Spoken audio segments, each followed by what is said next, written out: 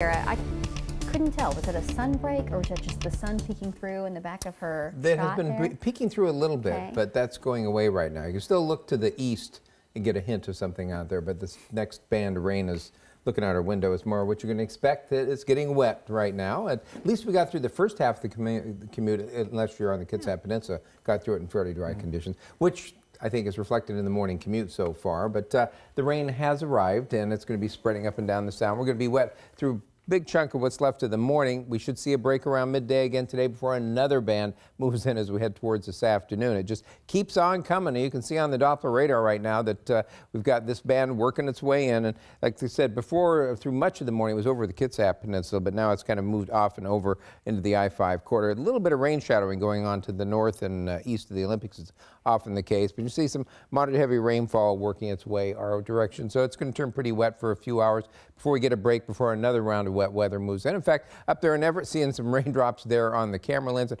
we've had some gusty winds Everett northward this morning. South of there hasn't been much wind at all, so that's going to spread down there as we head into the afternoon with the second band moving in. Down there in Tacoma right now, just turning wetter as we look at it. And there at Avani High School in Olympia, you can see the rain moving there as well. Temperatures pretty mild in the upper 40s and low 50s most spots to start off today. So the forecast calls for rain this morning, a break around midday to early afternoon, then another round of rain for the afternoon commute. Turning breezy everywhere by this afternoon. Highs today in the mid-50s. That's going to be wind gusts 20 to 30 miles per hour, nothing too extreme.